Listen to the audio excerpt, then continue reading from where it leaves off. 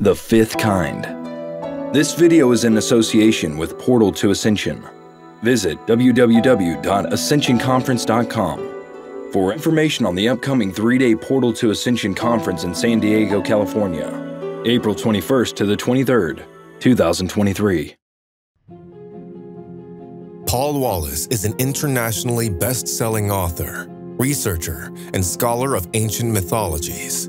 Over the last decade, Paul's work has probed the world's mythologies and ancestral narratives for the insights they hold on our origins as a species and our potential as human beings. As a senior churchman, Paul served as a church doctor, a theological educator, and an archdeacon in the Anglican Church in Australia. Paul's work in church ministry has included training pastors in the interpretation of biblical texts. His work in biblical translation and interpretation has revealed a forgotten layer of ancient story, with far-reaching implications for our understanding of human origins and our place in the cosmos. What are the world's ancestral narratives? We call them myth. Does that mean they're not true? We call them story. Does that mean that they're made up? We call them legends. Does that mean that we're really talking about a very ancient process of Chinese whispers as understandings shift from generation to generation? Well, in my Eden series, Escaping from Eden, The Scars of Eden, Echoes of Eden, I argue that many of our ancestral narratives, the stories carried by indigenous traditions all around the world, are really stories that have been curated to carry visual memory. Our ancestors are telling us what they saw and what they experienced and how they interpreted it. And the stories may be quite colorful in the way they carry that memory in order to be memorable, but that doesn't mean that we dismiss them as fable. It doesn't mean that we have to read them in a fundamentalist way where we think we're reading diary entries and every detail, that's exactly what it was, that's exactly how it played out. But I would say there's a middle territory where we look at these stories and we ask, what is it that our ancestors experienced that they wanted us to know about? And what was the wisdom they intended to pass on? Now, in my Eden series, I argue that within that embedded memory is the visual memory of paleocontact. That's contact with extraterrestrial visitors in the deep past. That's an awareness of previous civilizations. That's an awareness of planetary cataclysms and civilization resets through the course of our planet's history. I explore all those themes in the books I've already mentioned and the implications for human potential today, because it's one thing to have a different understanding of our origins, but it immediately flows on to understanding who we are in the present. What's possible for you and me in the present in the light of our ancestors' wisdom. Today, I'm going to peel back another layer. What were our ancestors trying to tell us before their narratives were reframed as fiction? And in particular, what was the Bible about before it became a book about God?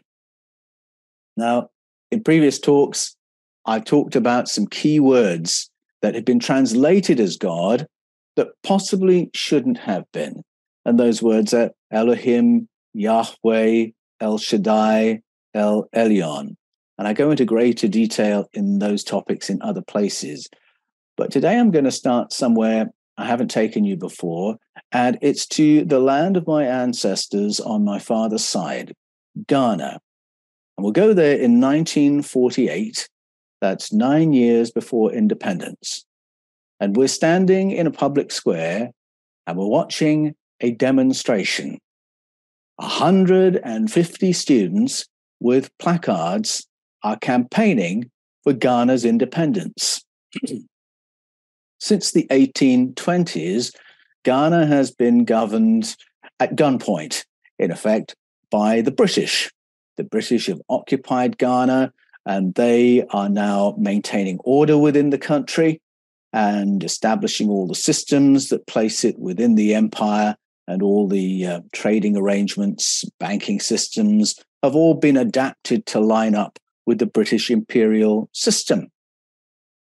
Here we are in 1948, 127 years since the beginning of that story, and something is happening. Now, no country is entirely happy to be occupied by another country, whatever the advantages might be. And the advantages were originally to help the governing factions in Ghana maintain order over and against insurgents. And the British said, oh, we can help you with that. But it hasn't been an entirely comfortable arrangement. And when you occupy another country, you have to maintain order by force, effectively. You might be a democracy at home, but you will be gunpoint governance overseas. And the principle is that if you make an example of one person by imprisoning them for challenging the king, you want to challenge 1,000. Imprison one, challenge 1,000.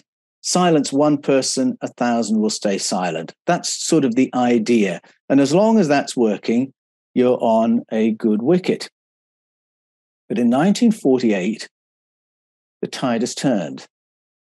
The reason there are 150 students demonstrating and crowds watching besides is that 6 people have been arrested, and now hundreds of people are standing up saying, no, you're not going to do that. The mathematics has reversed. They've arrested 6, and now we've got 150 demonstrators and a huge crowd. Now, the 6 who were arrested were the executives of the United Gold Coast Convention, and that was a group campaigning for democracy for Ghana. They didn't want to be part of the British Empire anymore. And these students from St. Augustine's College and Mfantsipim School have stood up in solidarity with those 6 executives to say, no more of this. We don't accept this. We want an independent, sovereign Ghana. So we watch to see what will happen. Will all the students be arrested? Will they be shot? Well, the authorities had worked out there was a change of fortune here. Arrest 6 and 150 stand up and crowds turn up to support them. Better not make any more arrests today in public. Better not shoot anyone. And so they don't. Instead, they wait until tomorrow, when the 150 students from those 2 schools will all be expelled for the impertinence of saying they think Ghana should be a democracy. How dare they? Democracy is for the British in Britain, not for the Ghanaians in the British Empire. Not only do they expel these 150 students, but they fire a number of teaching members of staff of those 2 schools. There is a law student who decides he's going to do something in response, a man by the name of Kwame Nkrumah, and he puts up his own money to establish a college for all those expelled students to go to, which he calls the Ghana National College. Quite an emphatic name. And he found 4 academic colleagues to form with him the faculty of that new college. And I'm very proud to say that my great uncle, Henry Kofi Sakifio, was one of that group of 5 that established the Ghana National College, which became the powerhouse for Ghanaian democracy. It would only be 9 years later that Ghana would go independent and that Kwame Nkrumah would become the first president of a sovereign, independent Ghana. Story of great pride for Ghanaians and for that whole side of my family. it could have played out very, very differently, because that was 1948.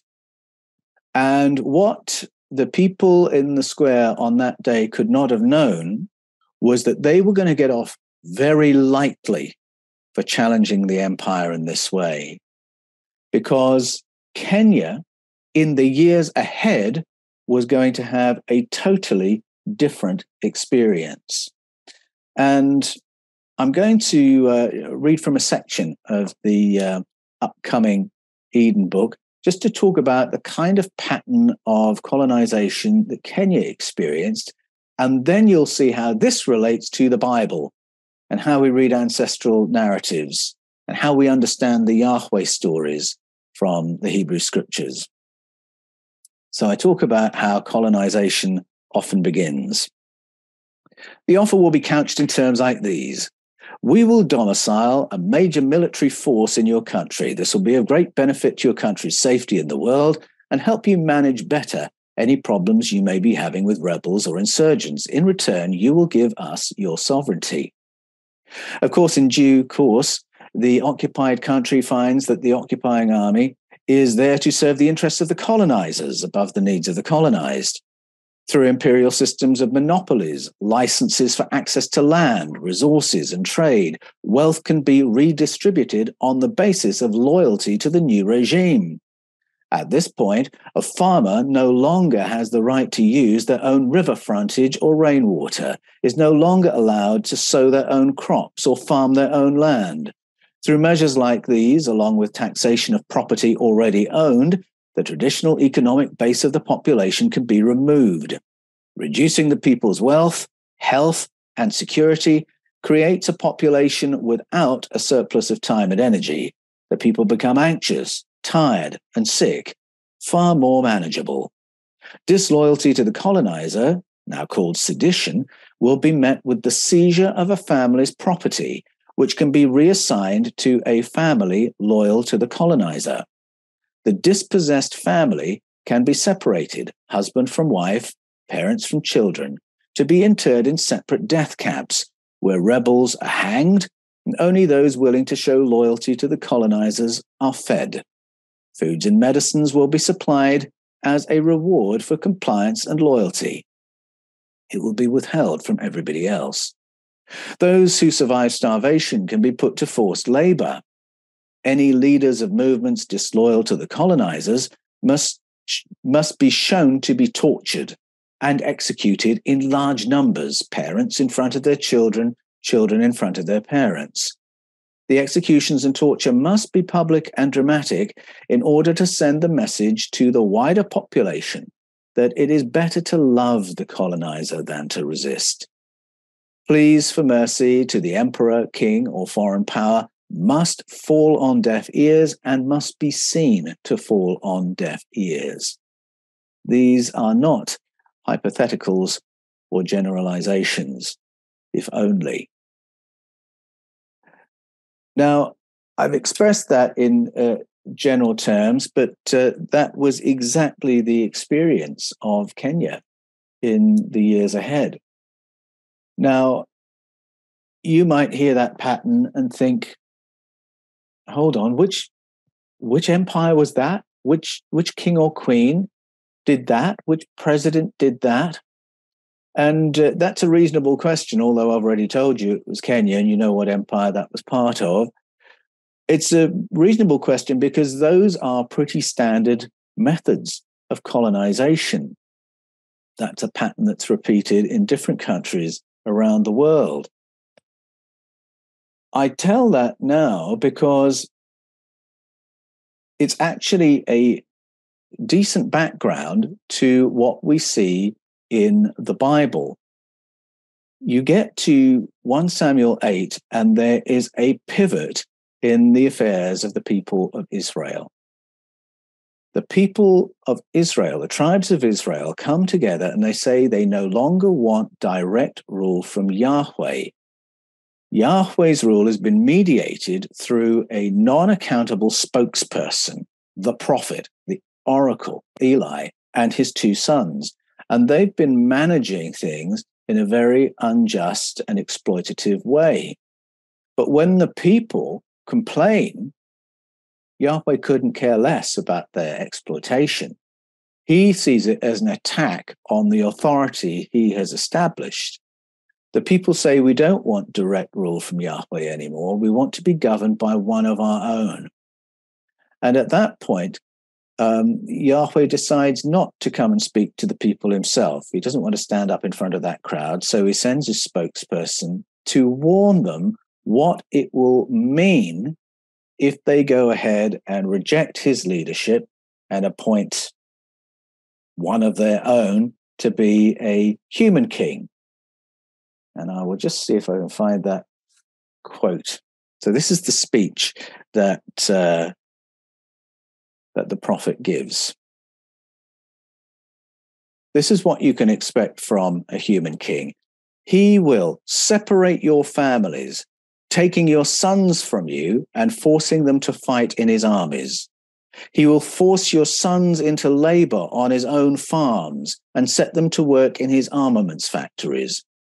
He will take your daughters from you and turn them into his slaves. He will take the best of your crop-yielding farms, the best of your olive groves and vineyards, and give them as rewards to his deputies and those who loyally serve him. Is this sounding at all familiar? He will tax the fruit of your labors, your wine and grain, and will supply the revenue to his officers and servants. He will take your young men, your male and female servants, and your donkeys, and put them to work on his own properties. He will tax your livestock and reduce you to a life of servitude. On that day, you will cry out to Yahweh for mercy, and he will not hear you. Well, you don't need a PhD to realize it's the same thing. It's the same thing that Yahweh is describing. These modalities of colonization and dominance are ages old, older than the British Empire, the Dutch, the Spanish, the Portuguese, the Roman, the Mongol Empire. These have been the methods and modalities of colonization since the year dot.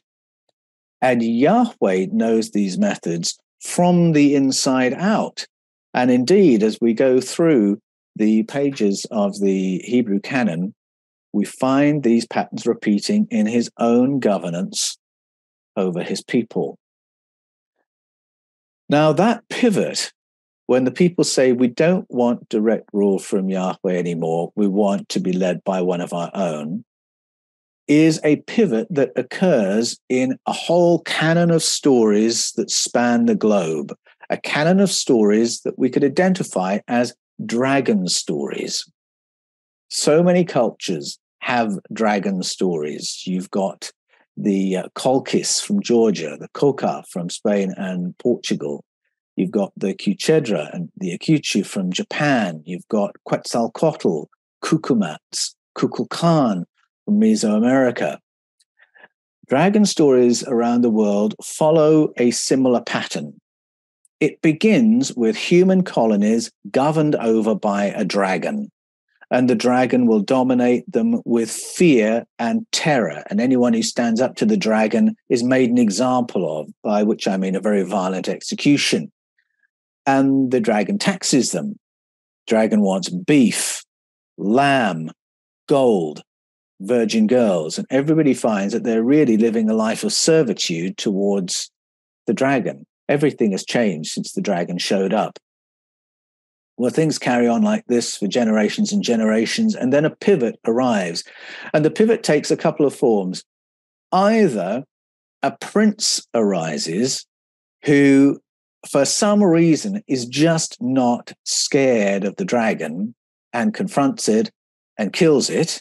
And so St. George would be an example of that kind of story, St. George and the dragon, or Daniel in the Bible, in Bel and the Dragon, which is in the Deuterocanonical books, the Greek translation of the Old Testament.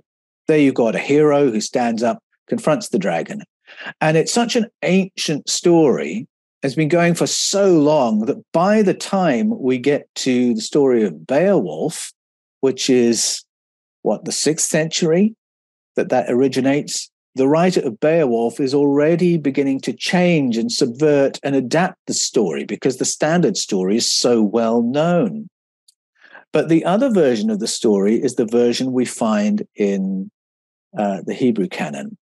And that is where the people have been terrorized by fiery destruction and exploitation for so long that they move from a place of subjection and depression to a place of anger. They are just not prepared to live this way any longer. How dare the dragon subject them to a life like this? There's this emotional switch that turns. And it's as if the dragon has been using the same old terrorizing practices for so long that you can't be frightened of them anymore. And that people have reached the point of saying, well, what can he do? He can only kill us. And somehow that's not so terrorizing anymore. And so the people come together and they realize if we confront the dragon with one voice, if we confront the dragon in solidarity, then the dragon can't govern anymore. If it's just one person at a time saying, I don't want to work for you anymore, the dragon can pick us off one by one. But what's it going to do? Kill us all? What's the point of that? Won't have any servants or slaves if it kills us all. And so the people come together, they confront the dragon together. We're not frightened of you anymore. We've had enough. We're not going to work for you anymore. And when the dragon sees that the mathematics has changed, he's killed one and now 1,000 have stood up, dragon gives up and often just slinks away to the mountains to live out its existence in lonely solitude. Now, that's really a story of social progress and social development, of people discovering one another, people discovering the power of organization, the power of solidarity, and realizing that when they reject fear and allow their love and solidarity to confront the despot can no longer govern. And I'm old enough to have seen the dragon story play out many times in real-world history, in our geopolitics. So I think about what happened with the the first Marcos regime, I should now say, in the Philippines, where people had been exploited and terrorized for so long that the terror lost its power to paralyze. And the people stood up, and the Marcos regime could tell they no longer had purchase over the population. Very similar to what happened in Romania, where Nicolae and Alina Ceausescu were standing in front of the crowd trying to pacify them. And we watched this in real time. We watched their reaction as they realized these people have no respect for us anymore. We have no authority standing in front of this crowd. And, well, it was only a matter of hours later that the regime was over and the lives of the Ceausescus was over. South Africa, an amazing example of people coming together all around the world to say enough is enough with apartheid. And the struggle against apartheid had been really symbolized in the South African regime's treatment of Nelson Mandela, and a worldwide campaign of people standing up saying, no, you can't treat my brother that way. And we saw things change. I can remember his walk to freedom when he was finally released, and it was an incredibly moving experience.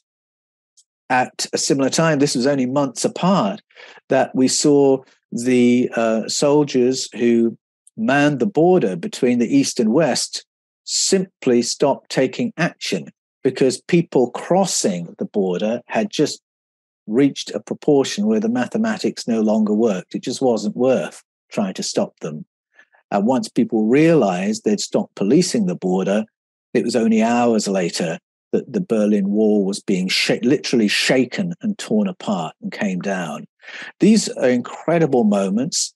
I'm so glad they're caught on camera because they are reminders that things can change. Other ways are possible. And things that seemed immovable, the behemoths and dragons of our time, are not immovable when we are willing to find each other, reject fear, and to learn how to speak with one voice, learn how to speak together and pull together for the common good. It still has the same power that it always did. And that's what our ancestors wanted to tell us when they shared these stories. They didn't tell these stories of colonization in the world of paleo contact just to tell us how awful it was, but to show us that other ways are possible. And this is how things changed.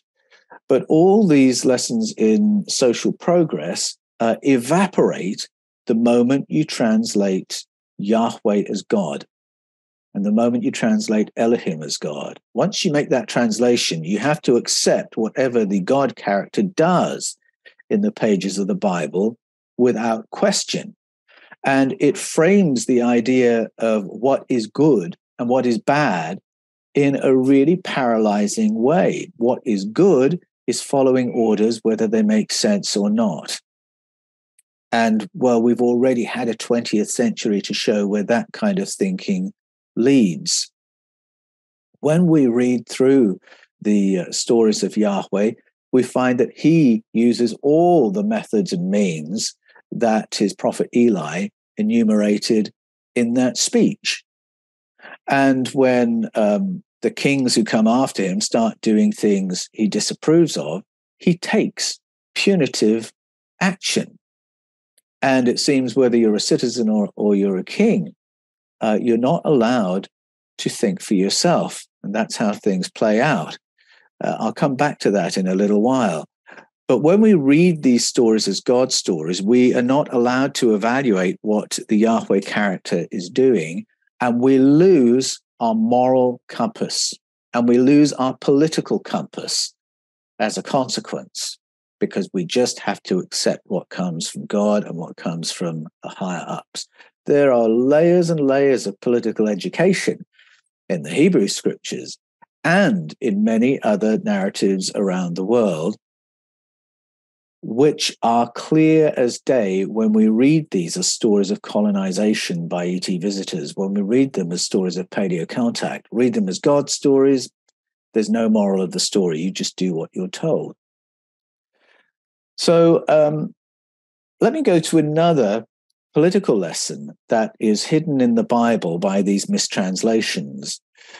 Growing up in Great Britain, I was mystified, really, by how things worked, because I was told that Britain was a democracy. Technically, my educator said, we're a constitutional monarchy, but the powers of the monarchy are really just symbolic. They're really just ceremonial. In working practice, we're a democracy. Well, that certainly should have been the case. I mean, after all, it was 1215, long time ago, that the Magna Carta was signed, when the barons found that if they acted with solidarity, they could curtail the powers of their king, and they could bring in a rule of law and a Bill of Rights instead of absolute crown power. Huge change, 1215. Then in 1649, they decided to get rid of the king altogether. King Charles I was executed, and a bill was passed through Parliament to abolish the office of king. In 1660, they changed their mind, and a new king was appointed, albeit with curtailed powers. And then in 1688, there was something called the Glorious Revolution to curtail the powers of the crown even further, so that the country would now be governed by Parliament, with many of the crown's powers devolved to Parliament. And then there were huge social shifts. I mean, the 1800s, voting was extended from the nobility, who were all in the same boat, so to speak, to the common man. And it was the common man. Only males were allowed to vote, adult males. And those reforms came in the 1800s. We had to wait till the 1900s before the voting franchise was extended to adult females. But now we've got something that looks like a democracy. And then in the 1900s, we had the labor movement, which produced new generations of leaders whose whole purpose was to contend for public policy that would serve the common good, instead of the good of the 1%. In effect, shifting from a pattern of $1 one vote to one person, one vote. These huge seismic shifts. And yet, how much was really changed? Again, I'll just read from a paragraph from the upcoming book. People often assume that after all these changes, crown powers really are no more than ceremonial and have no real purchase in 21st century politics. Except in my lifetime and in recent years, we've seen these powers used by the crown to amend legislation, to avoid legal scrutiny, to shut down successive police investigations into elite crime, and to depose a democratically elected prime minister on the other side of the world in Australia. These powers are far from ceremonial. They represent a hidden hand in the political operations of what looks on the surface like a democracy. And indeed, after all those changes, the British Prime Minister can't form a government until the King gives him permission. And all through the Prime Minister's tenure, he will have to report to the King every week on what he's doing. No one is allowed to be a member of Parliament until they've sworn an oath of allegiance to the Crown, so on and so forth. And you might think, well, how is this possible after all those revolutionary changes?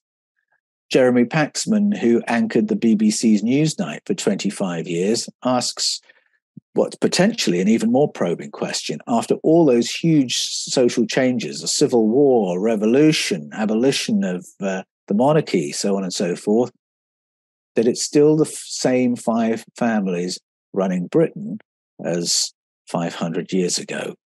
How is that possible? Well, the answer is many layered, but I'm going to mention a couple of layers here. Vested objects and covert government. I'll start with vested objects, which I think is a rather fun subject, a rabbit hole I'm enjoying exploring. And it's quite topical because last month, Ian Hamilton died at the ripe old age of 97. He was a QC, which is a senior judge, legal advisor to the Crown, and he was a senior criminal lawyer in Scotland for decades, very well respected. And all the press have talked about his death. A movie's already been made about his life. And you're sitting there thinking, Ian Hamilton, I've never heard of him. Why are they making a movie about some criminal lawyer in Scotland? Why would Robert Carlyle accept that part? That doesn't sound very Oscar-worthy. Well, the answer is to do with something that happened in 1950. In 1950, Ian Hamilton was an eager young student of law at Glasgow University. And he found three friends to make a trip down to London. And he rode down to London on his motorcycle, I believe it was. And when they reached Westminster Abbey, they took a crowbar, pried the door open, crept into the dark building, because it was the middle of the night, and lifted 336 pounds, that's 152 kilos, of sandstone, which they then drove at breakneck speed and with police pursuing all the way back to Scotland. And once safely over the border, they deposited it at Arbroath Abbey. The arrival of the stone in Scotland was greeted with celebrations in the streets. And there was a real atmosphere of festival around this sandstone. Meanwhile, in Westminster, there were fears of revolution and of Scotland leaving the Union. What on earth was all that about? Well, Ian Hamilton later commented on it, and he said this, and I'll do my best Scottish. Independence is now inevitable. The stone transcends politics. Regardless of our political views, Scots recognize there is something that binds us together.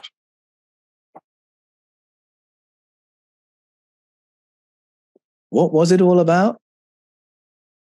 That 336-pound block of sandstone is what I call a vested object. It's called the Stone of Scone, or the Stone of Destiny.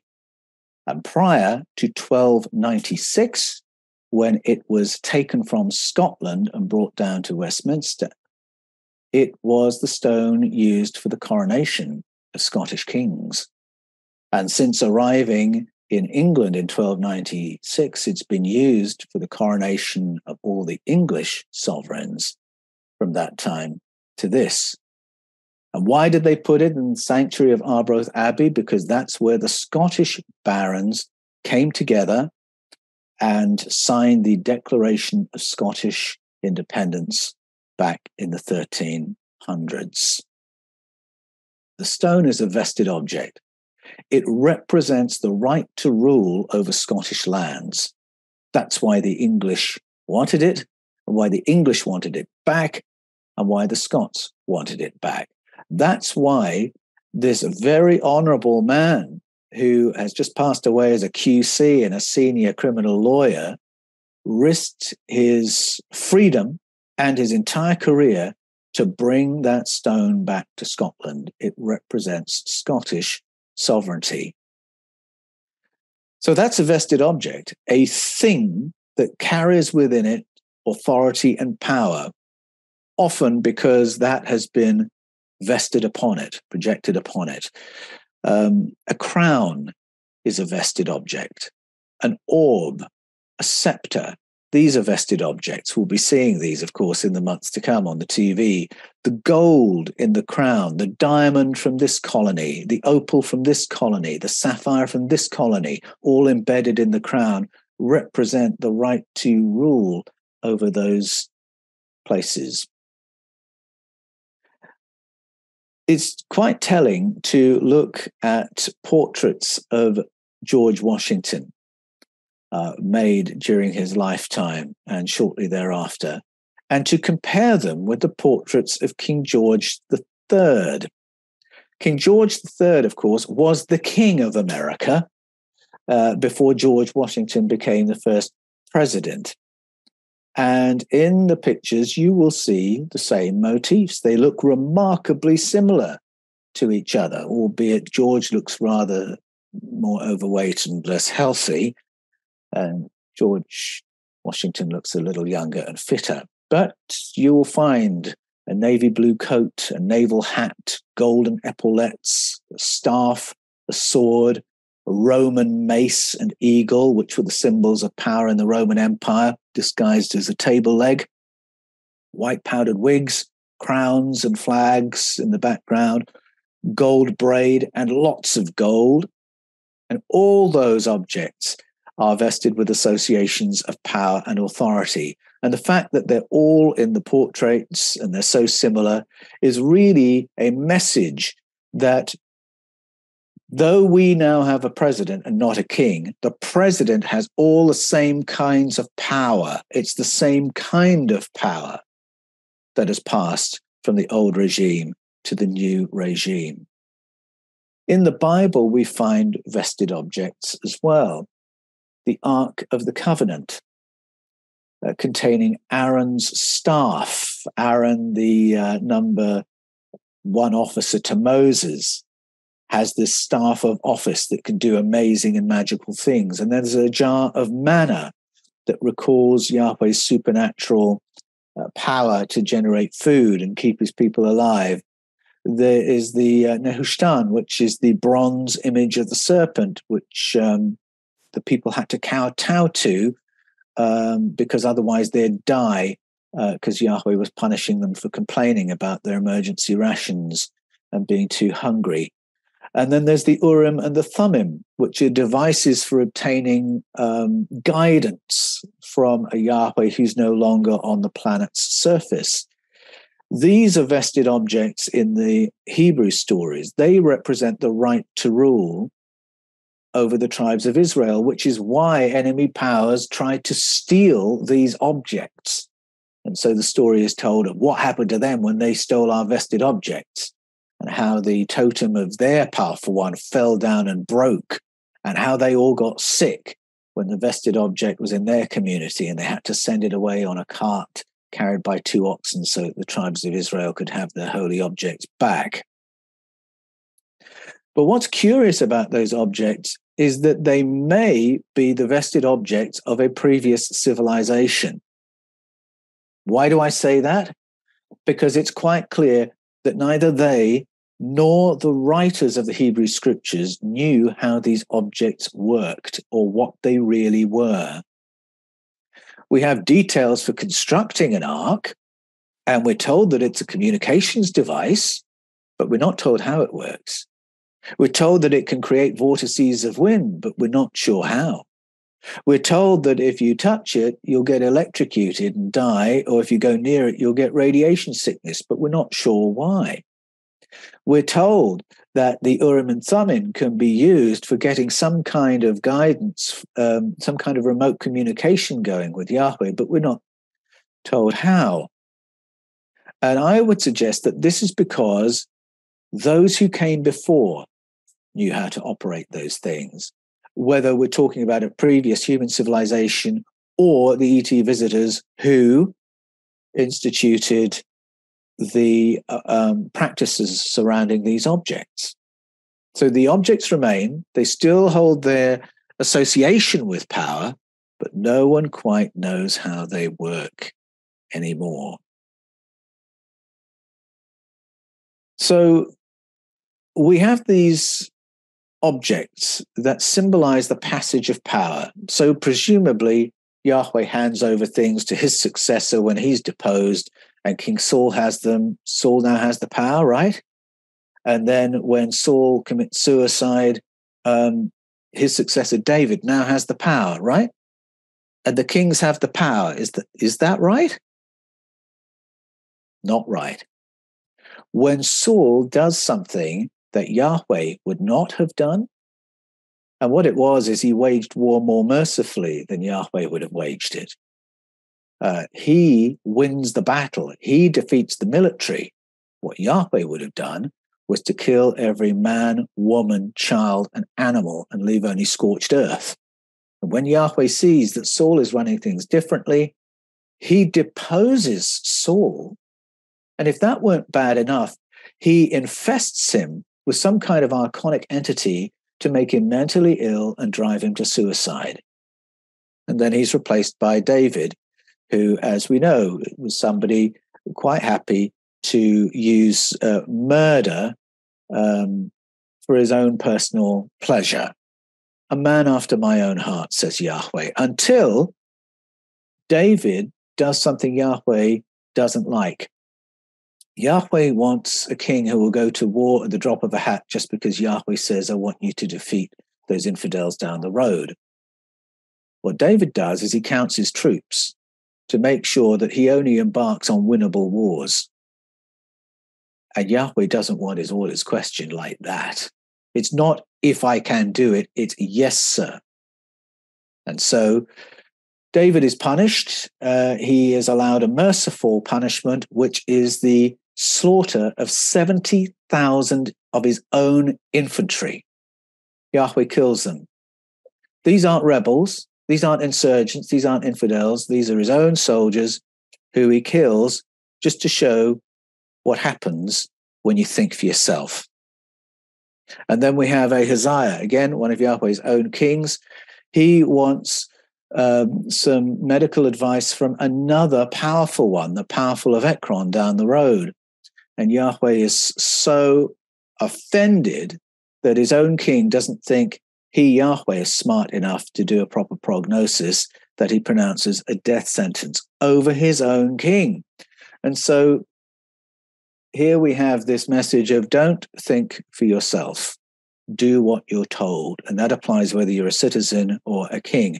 And that's become our idea of righteousness and sin through the whole of Christian history. That's what we think righteousness is, doing what we're told.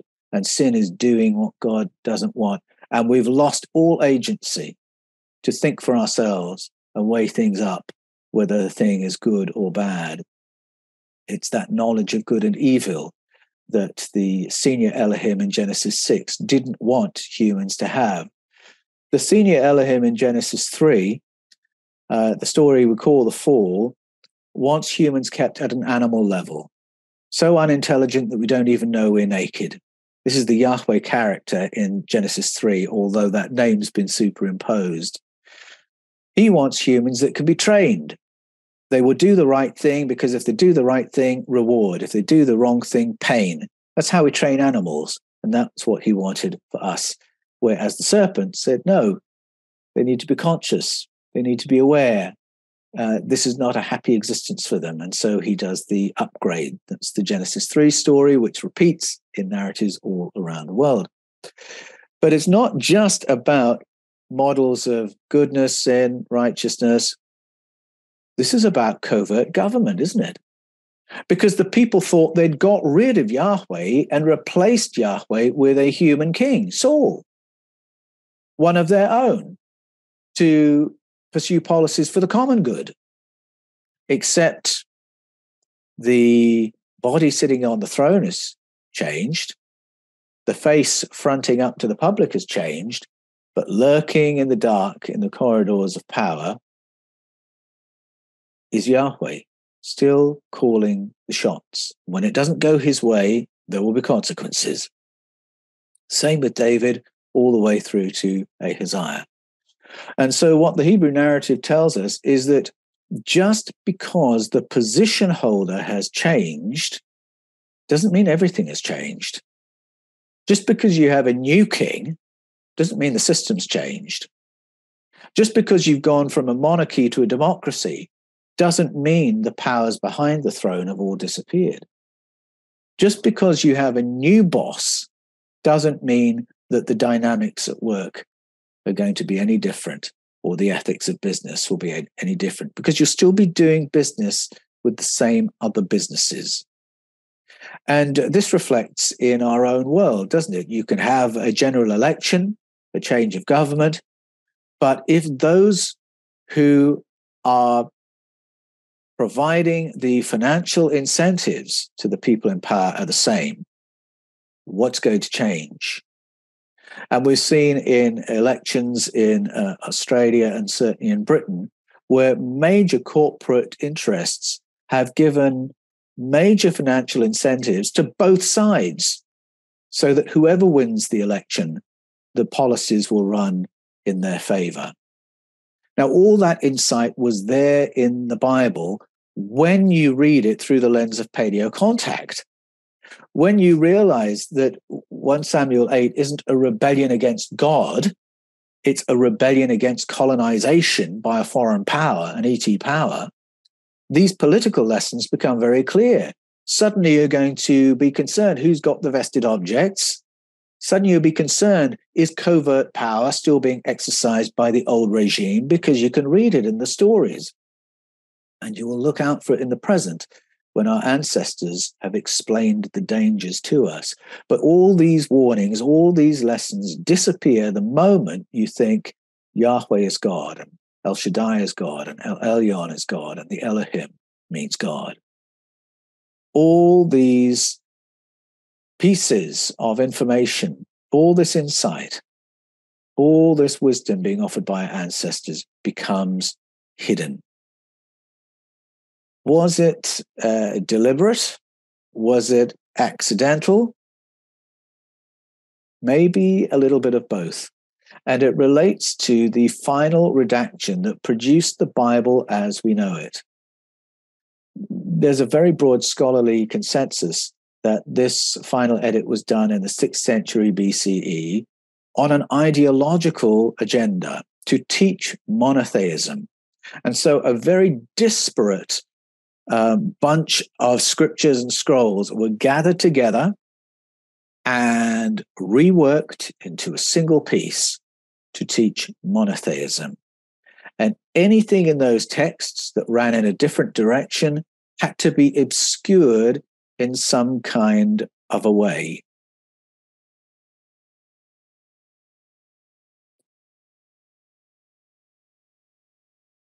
I'm going to give an example of how we know that and what that burial of information really amounted to.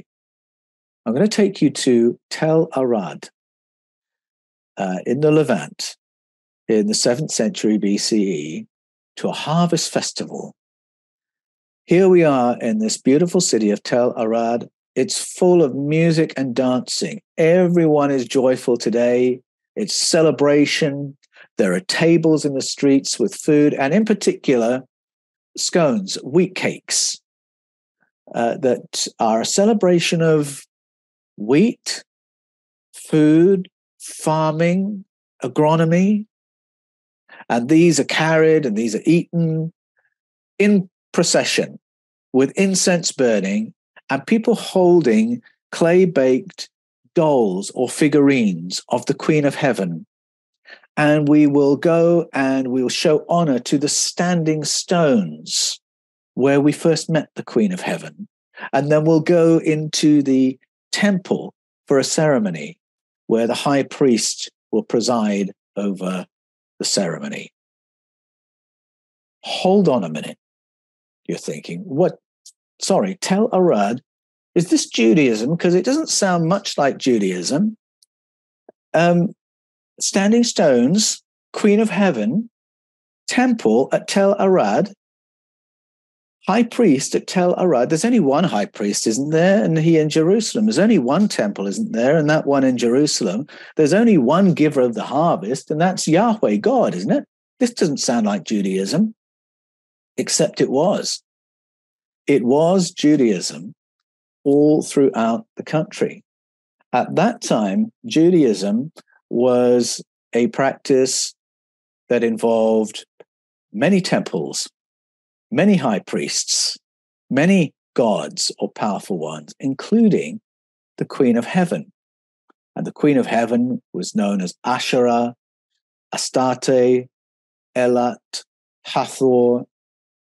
The Romans called her Venus. The Greeks called her Aphrodite.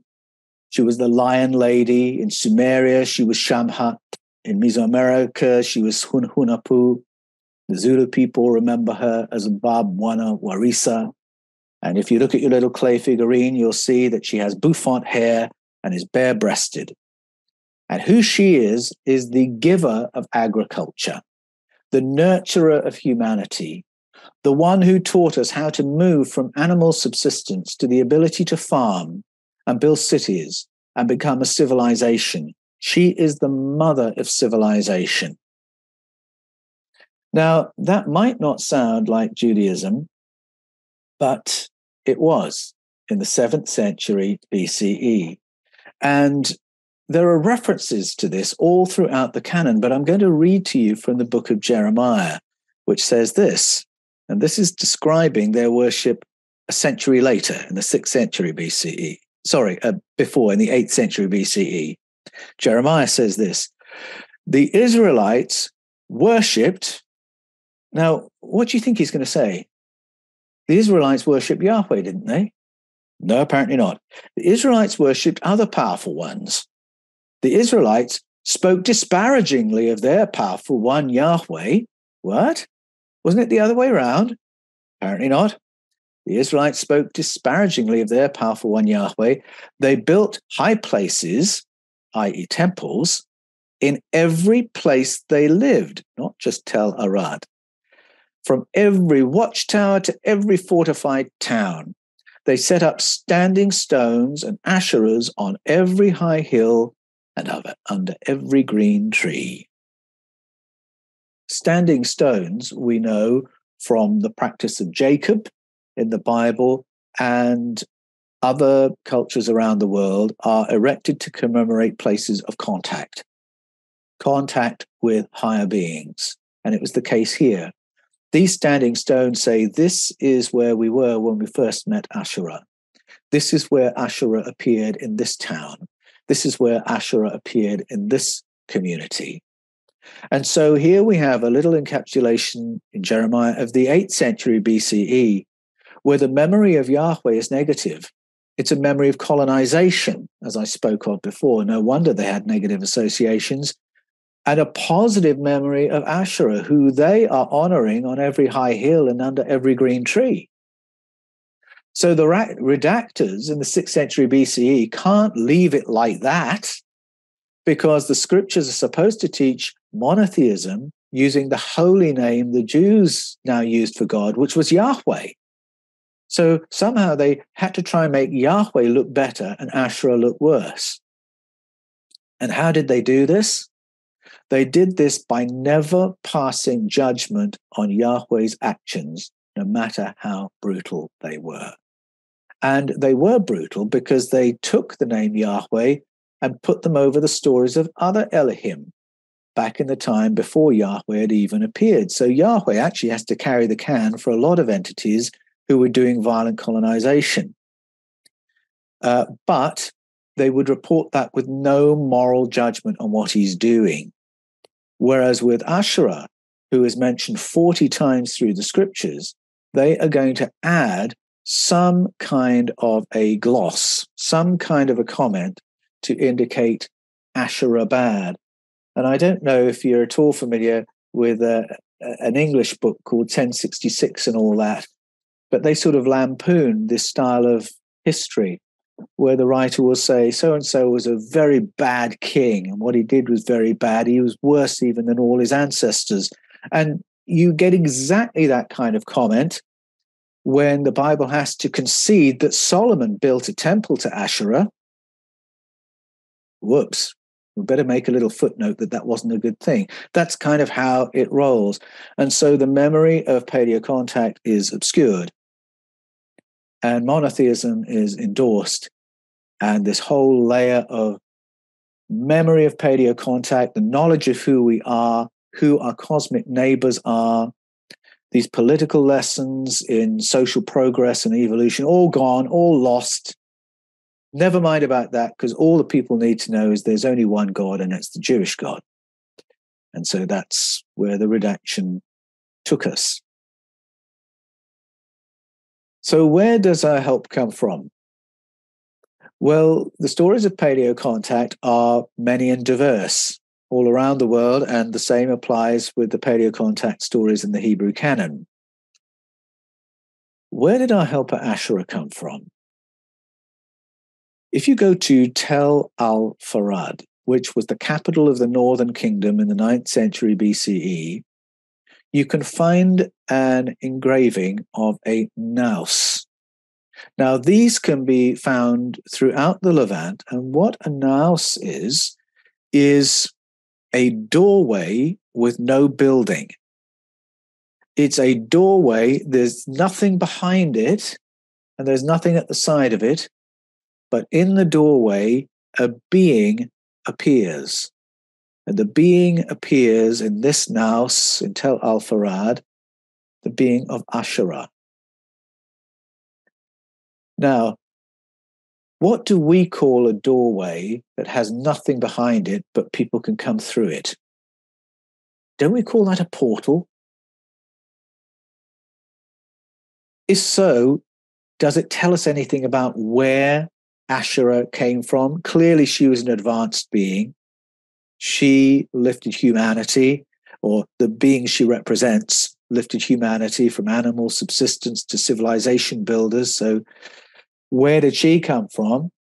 There's a little clue on the naus to be found in Tel al-Farad, the symbol of a crescent moon and the stars of the Pleiades.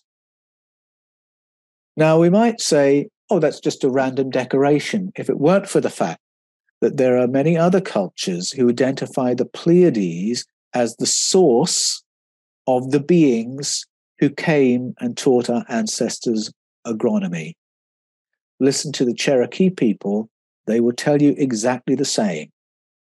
And they carry a memory of their arrival in objects that look like eggs, which landed, people came out and sat with their elders and taught all the things that Asherah taught in those stories. But this was all to be forgotten. And I'll see if I can find one final quote here.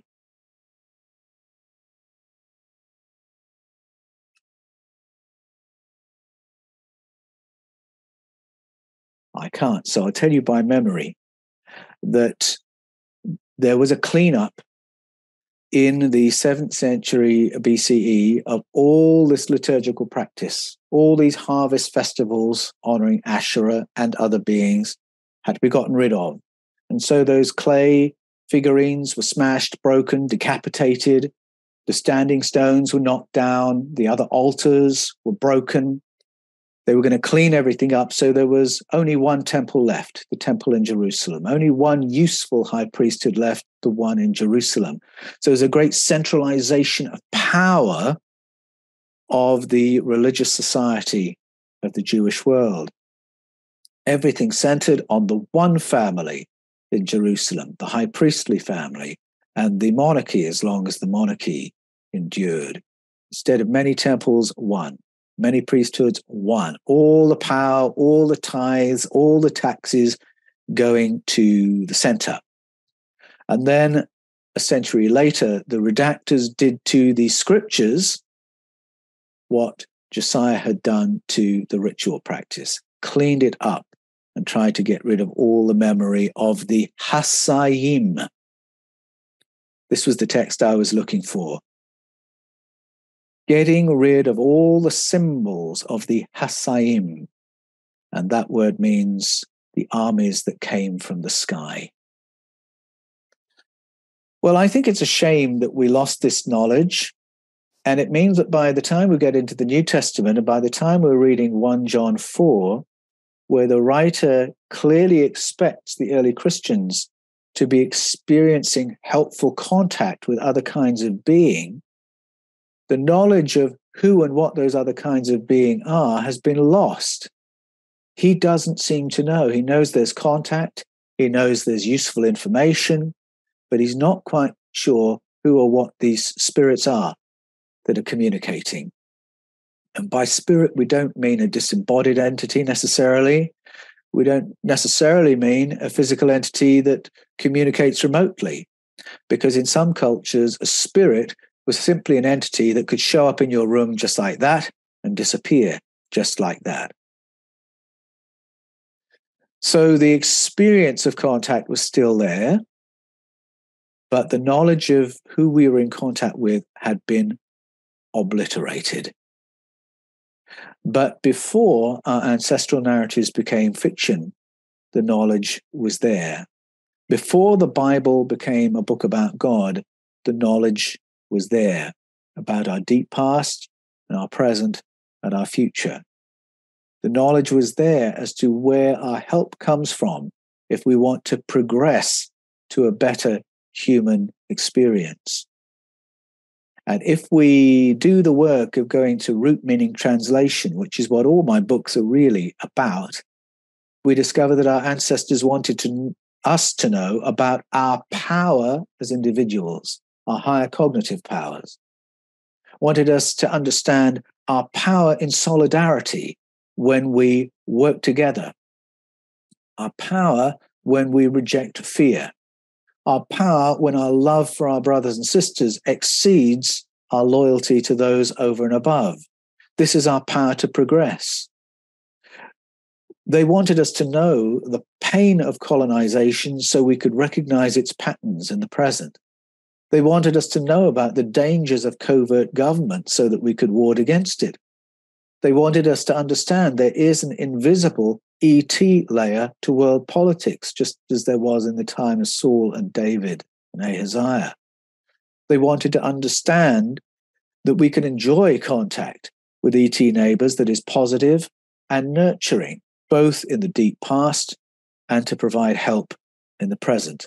All these lessons are available today if we are willing to listen again to stories we may have dismissed as fictions and fables. All these lessons are available to us if we're willing to dig a little deeper in translation and get to the root meanings of key words. Because if we do that, we will find a whole other layer of understanding available to us, which can transform our lives in the present.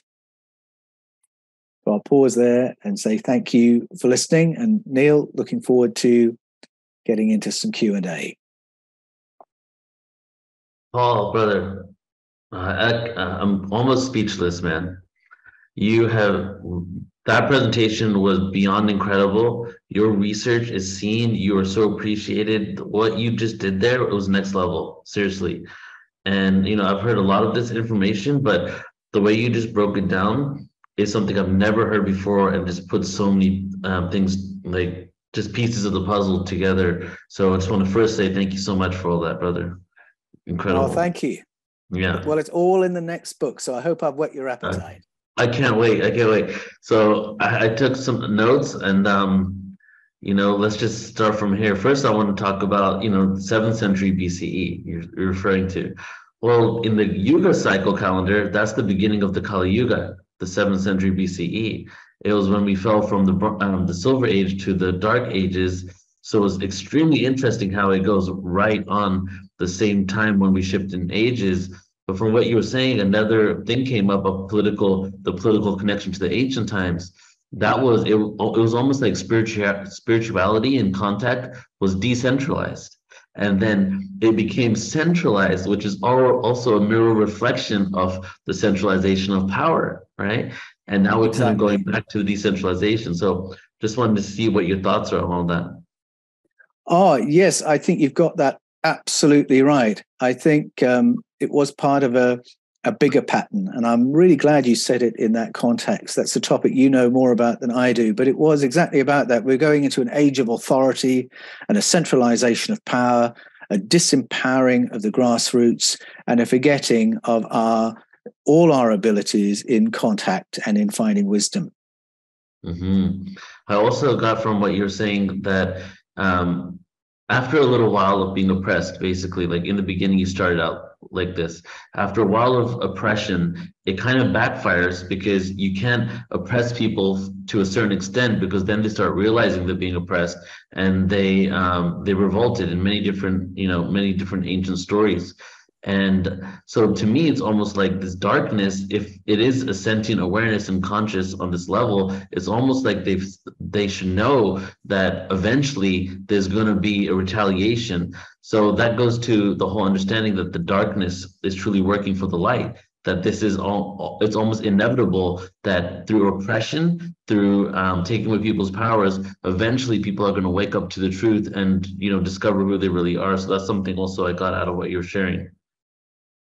Yes, that's right. I think there's kind of a law of diminishing marginal returns if you're governing by violence. And I think, yes, first of all, you're oppressed and you don't notice. Then you're oppressed and you do notice. And then after that, you're oppressed and a new generation comes up and says, what's the point of living like this? And are willing to say things like, well, they can only kill us. Mm-hmm. And when you reach that point, of course, the oppressor's got no power left. Right. It's almost like it gets to a point where death is almost welcomed on some level because you've been oppressed and tortured so much, Yeah, not only yourself, but right. your loved ones, your friends, right?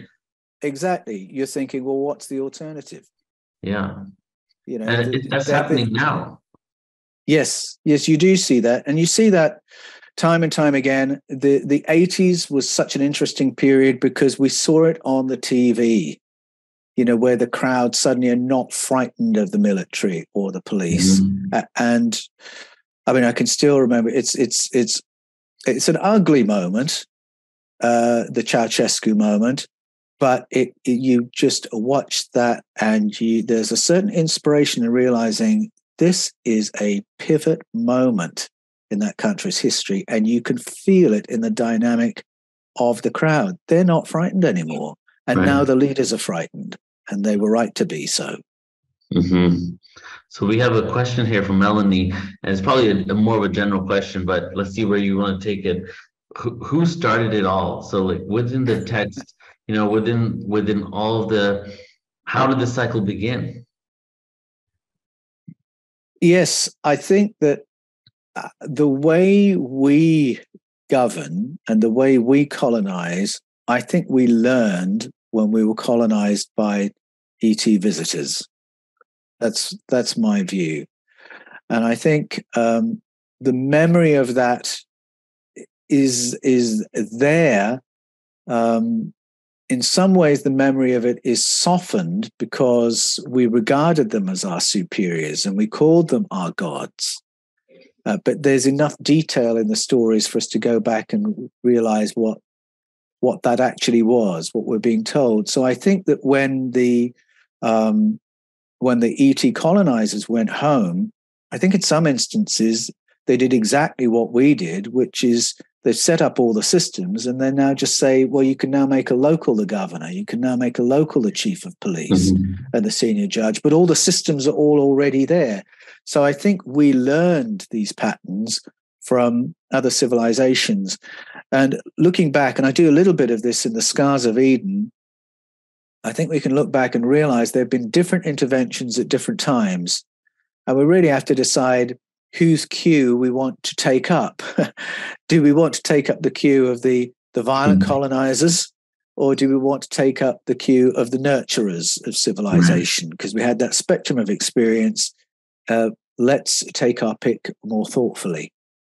And that might sound ridiculous and like a theoretical, but if we just apply that to farming, for instance, two different models of farming, one which is destructive and oppressive and poisonous, and another that's empowering and local and healthy. Well, we, the people, would make one choice, I think.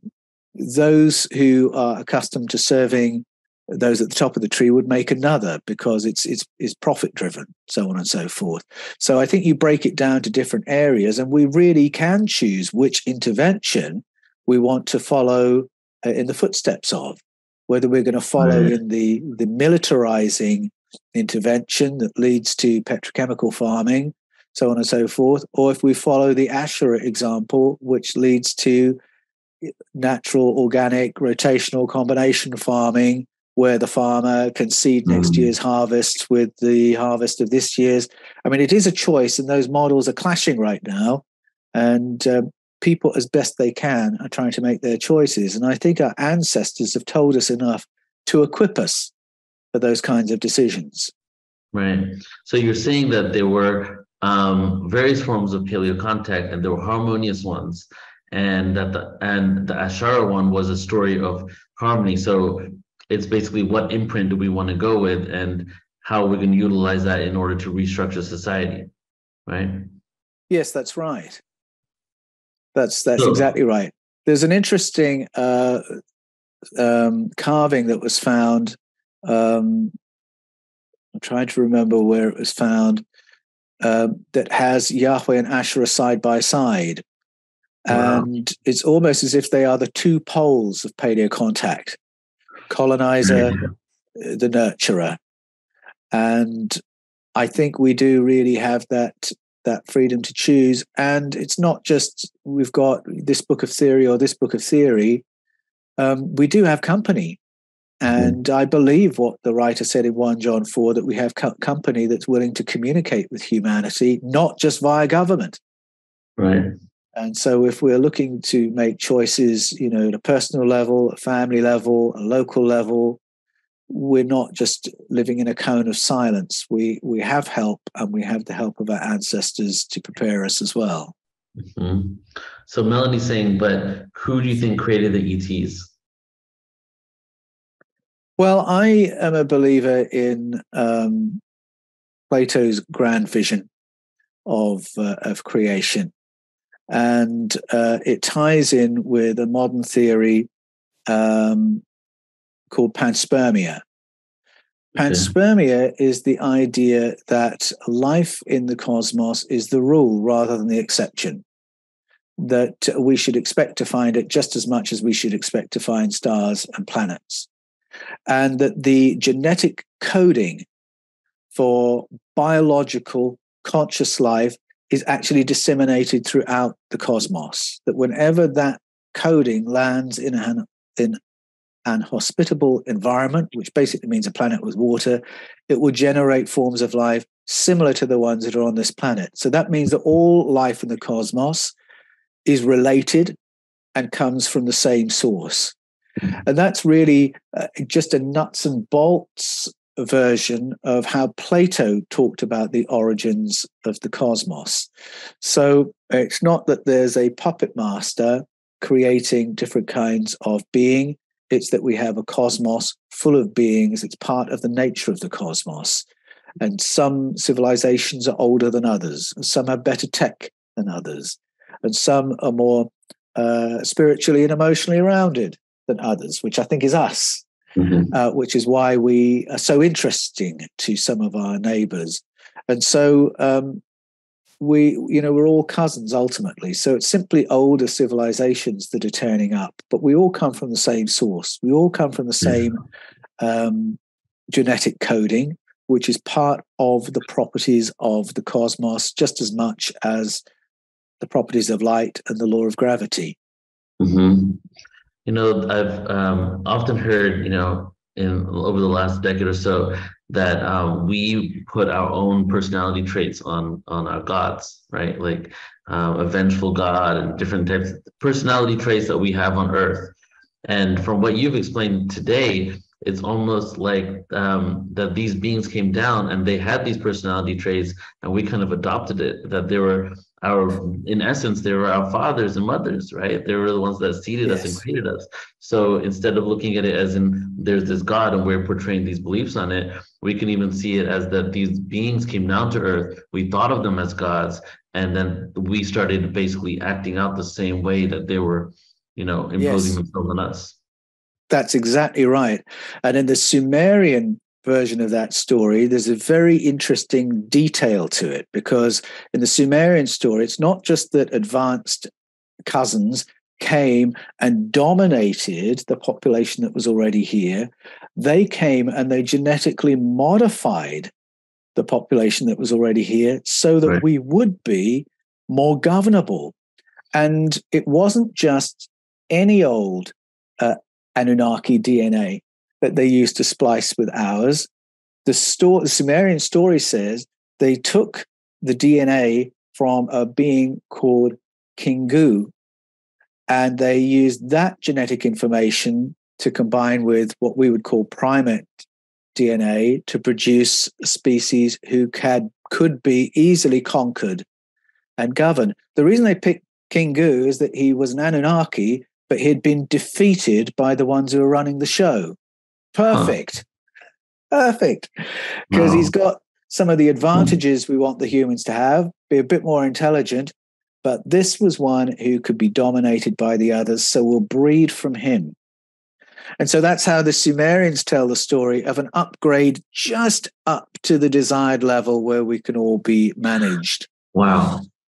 It's a very specific way of telling a story that does repeat in cultures around the world. Yeah. It talks about the fine-tuning of our level of intelligence and consciousness through a process of what we now call genetic manipulation. That's so interesting. So it had basically a conquered mentality, a sentient intellectual individual that had already been conquered. That was the perfect blueprint for what they needed. Exactly. Mm-hmm. So you spoke earlier about the senior Elohim, and that makes me think, who are the junior Elohim? So could you speak a little bit more of what the senior Elohim is? Is there a hierarchy within the Elohim? Yes. So there's hierarchy expressed in a number of ancestral narratives. It's there in the Mesoamerican story that's in the Popol Vuh, the Mayan story, where the genetic engineer is subject to a council. And so he's having to make decisions that affect decisions that the council have made. We have something similar in Genesis 3, where or if I go to the Sumerian, we get to Enlil, who is the commander of this region of space, and his younger brother is the commander of Project Earth. And so the one who's doing the genetic manipulation is junior to another. And the senior, Enlil, has less contact with humans, doesn't like them, and is willing to make far more cold-blooded, cutthroat decisions because of that. And so we understand that conflict in those terms. That reflects in the Bible, where you've got the Yahweh character and the serpent character playing out that same story. And you might think, oh, so Yahweh is Enlil and the serpent is Enki. Well, it's not quite that simple, because the name Yahweh has been superimposed over lots of stories in the Bible that were originally Elohim stories. And when you get further into the Bible, you discover Yahweh isn't Enlil. Yahweh is not the most senior. Yahweh is on the council, presided over by another entity called El Elyon. And it's El Elyon who parcels out human colonies to different powerful ones, and Yahweh gets the tribes of Israel. And so in that moment, I can't remember the text where that happens, the reference for it. In that moment, you realize Yahweh is one of the juniors, and that El Elyon is actually running Project Earth at that point. So it's one of those moments that clues you that just because you see the name Yahweh in the text doesn't mean it's always the same entity that's being described. And a lot of the time, he is one of the competing Elohim.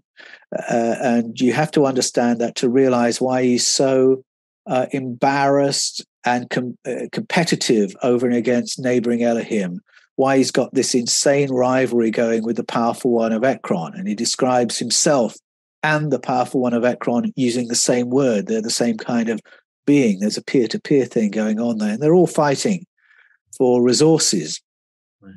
What makes it confusing is you get to the end of the Bible and the name Yahweh is now being used for that vision of a transcendent God, a cosmic source.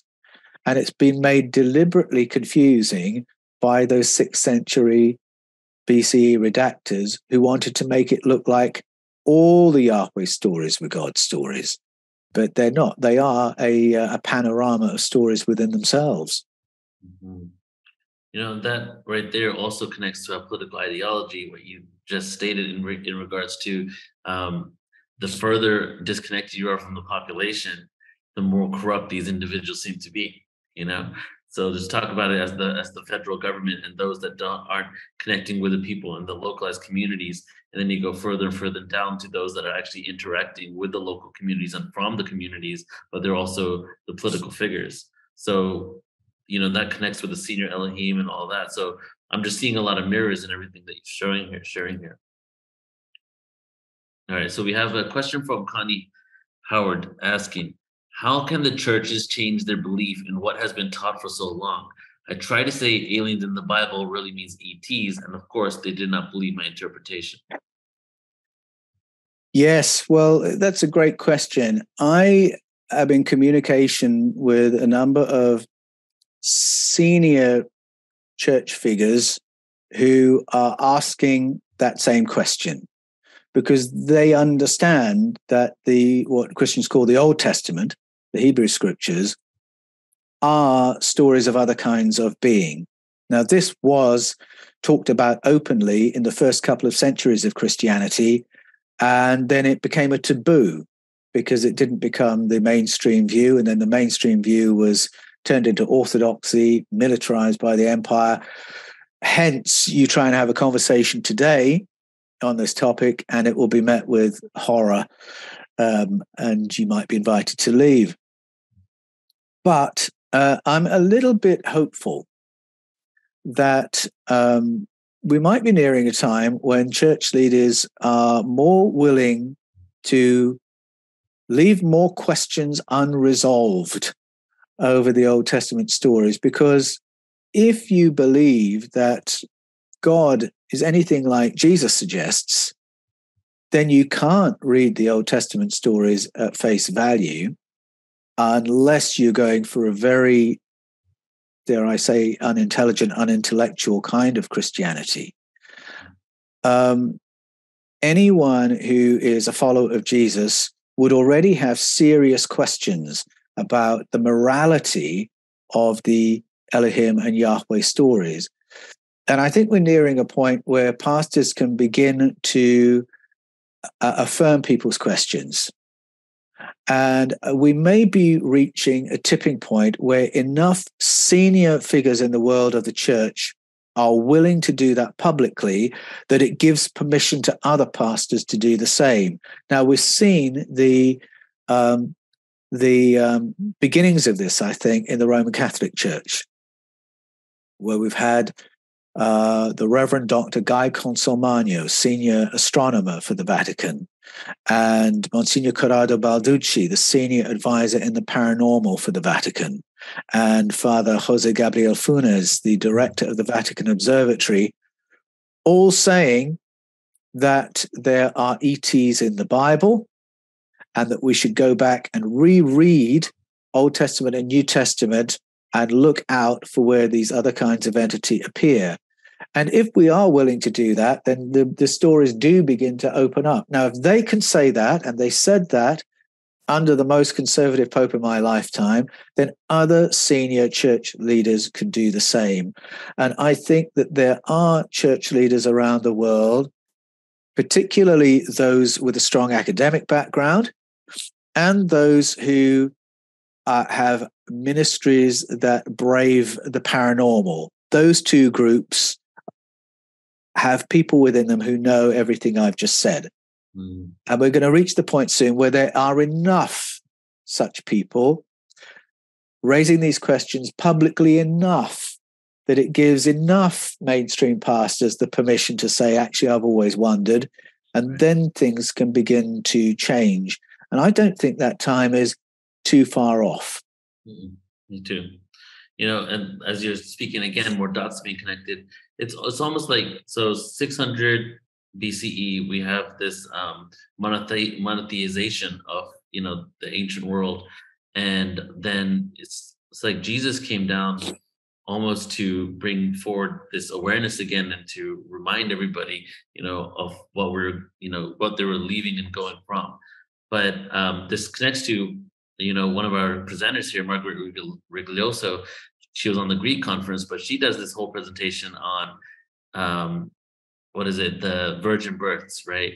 And how there was an ancient priestess school that for thousands of years used to do certain rituals and ceremonies to create a portal in the womb to pull in souls from the Pleiades and give a virgin birth. And Pythagoras has this story, and so does Jesus. So if you look at the ancient mystery schools of the Immaculate Conception school during Jesus's time, that also connects to bringing in a soul from the Pleiades. So it's almost like they were bringing this avatar in to remind people of the true connection to whatever is out there, right? Yes, that's right. And to bring in a soul from a helping civilization. Right. And Pythagoras, helper, absolutely. Jesus, helper, absolutely. Yeah. And stories of those kind of anomalous pregnancies, they are worldwide. You can find them in China as well. It's the story of Lao Tzu's mother. It's the story of the mother of the Yellow Emperor. And Lao Tzu, again, helper of humanity, absolutely. Mm-hmm. And you can even track that the teachings were hijacked, right? Like Jesus's teachings were hijacked, and so was Pythagoras. He was, anti-elitism. Everything that his information was utilized for, basically, he was actually against, right? Yes, that's right. Yes, you can see that pattern many times over, where the elite begins by affirming the teaching and then sort of spinning it. Right. You can certainly see that with Jesus. By the time you're in the 500s AD, you're beginning to get portrayals of Jesus where he clearly is part of the machinery of the empire. He looks Italian. He's wearing Roman military uniform, so he's under the emperor by this point. Mm-hmm. You can see this gradual morphing happening. You can go to England and find decorations that survived the revolution when religious art was all whitewashed over. Some of that old art shows through, and you've got images of Jesus, Mary, and the local squire. And so you can see how the elites are trying to hijack the whole narrative so that this becomes part of a story of their right to rule. their governance. I mean, you'll hear the language of this. I don't want to be, a party pooper, but you'll hear all the language of this when we get to King Charles's coronation, of course. Mm-hmm. Yes. So, there was another thing that you mentioned about how when the power when the power is handed down, a lot of times individuals think that things have shifted, but those behind the scenes kind of are still ruling it in many cases. And a great example is the corporate interests that are happening now are basically fueling both sides. Look at World War II. There was the same bankers fueling both sides as well. It was the same interests were really being pushed forward.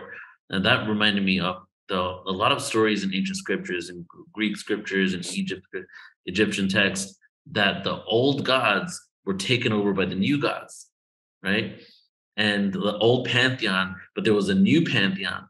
So what's your take on that? Do you think that was a mirror story of because the people in power, basically by saying there's a whole new pantheon of gods, make it look like there's a new world with new possibilities, but it obviously seems like the control has actually gone down through the century since then. That's a really good insight, Neil. And to be honest, I hadn't really thought about that. I hadn't thought about the new pantheon in those terms. I think you're probably right. I had previously thought of it more in terms of assimilating old story to new story, in the way that happened when the missionaries went to England and they built the churches on the sites of Druidic temples, that sort of thing. So you can just put a spin on the old patterns of tribute and adoration, so on and so forth. And I think there was a bit of that done, certainly in the Roman Empire, where there were established patterns of worship and protocols that needed to be given a new appearance, maybe even a Christian appearance, but there were actually still the old religion. I saw that for myself in Brazil, for instance, when I was there in the 1980s, where you saw what looked like the new pantheon, to use that language, where you've got the figurine of Mary and the figurine of Jesus and the figurine of St. George. But what you don't realize is that it's actually the old religion and the old rituals that are being used, and they've simply put new faces and new names on the entities, but it's really still the old entities and their stories that are being invoked. So I think perhaps with the Roman pantheon, that something of that was happening. And I do think there was an attempt to continue old knowledge and old patterns, particularly for the elites, while giving the appearance that everything had gone over to Christianity. Yes, and that's what I was going to ask you next. Do you think the Vatican Church is that in some ways? Well, it's full of symbology that would suggest that. I'll just leave it at that. Right. I mean, and they did take a lot of structures from Egypt and, put it in their basement or whatever. But they actually took a lot of things from the pagan world, if you will, and put it in places of high importance in the world, ley lines. Yes, they did. Yes, they did. And there would be esoteric groups, secret societies that would understand all that symbology and that would look at objects that are out there in St. Peter's Square, for instance, and say, I know what that is. I know what that means. But the great mass of the public don't. Yeah. Okay, so we have a question here from Jennifer. All right, here we go. I've heard this question a few times, so I'm curious your take on it. Are people who have Rh negative blood type descendants of giants talked about in Genesis called the Nephilim? So any info on that? I get asked that a lot, and I don't have any information on it. It's a really interesting question. The fact that humanity is two breeding groups. I mean, that's just very strange, and there has to be an explanation for that. And also cultural differences are really intriguing. Where do those come from? The spectrum of human appearance, where does that come from? I get asked these questions a lot, and I'm asked, is there anything in the ancestral narratives that speaks to those questions? And at this point, I just have to say there may be, but I haven't found it at this point in my research journey. So you'll have to ask me again in another 12 months. Mm-hmm. All right, we have a question here from Regina. The Egyptian sun gods predate Yahweh. Dendera intimates that they came from Sirius. This group successfully kept a tight rein on the population through their religious ritual for millennia. It does seem that the Egyptian gods and those of Sumeria were likely the same. In many ways, the Egyptians established the pattern for all other civilizations. Would you agree with that? I think the patterns were older than that. The Sirius connection and the Sirius connection with the Yahweh character is really intriguing, because all the stories I hear of people like Asherah from the Pleiades are positive and nurturing.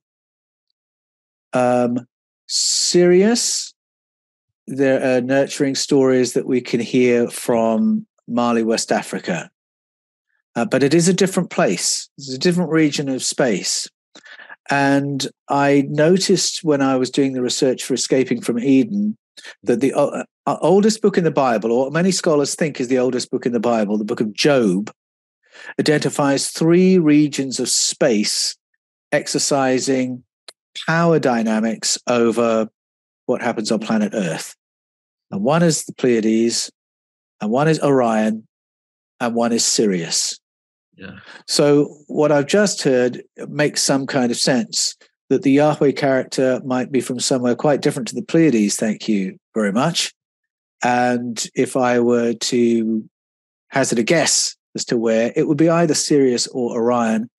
Although Orion, the stories are probably a little bit more ambiguous than Sirius and the Pleiades. Orion seems to be associated more with control we can do absolutely nothing about. And Sirius, there's a bit of a blend of light and shade, and the Pleiades a bit more light in it. So I would be really interested to pursue that line of research, to be honest. I haven't plumbed those connections, so that's probably as much as I can say at this point. Yeah. That's so interesting. Just to add to that, based on just connecting with so many presenters over the years, I have heard many stories of, you probably heard it too, the Orion Wars, right? And also the DNA wars that started in Orion. And but then fast forward to a lot of information now that happened a millennia ago, and Orion, for the most part, is a very peaceful constellation. What a lot of people are saying, Orion starseeds that claim to be from there. And Yes. But it's interesting because one other story I heard many times from different channelers, independent of each other, and some researchers, were that there were beings that were in Orion to escape persecution, basically disintegrated from that experience and incarnated into Earth, thinking that they will remain and will keep their memories, not realizing Earth was a place of amnesia. And then a lot of them came down to Earth with the imprint of what they did in Orion, and without even knowing about it, became a part of the elitist issue on Earth right now, instituting the same patterns. So I'm just throwing that out there because it's got similar storyline to what you're sharing. Well, that's interesting, because I have heard that said about the Pleiades as well. Bearing in mind the Pleiades is a star system, so it's not a single population we're talking about. Exactly. We're talking probably about a spectrum of beings, some very flesh and blood like us, and some that might be quite different, interdimensional kind of entities. And there are stories told about Pleiadian civilizations that have transcended war, meaning they've gone through a time of conflict. They've done that, and they've come out the other end to an understanding of how to do harmony, and that's part of their interest in us and their concern for us.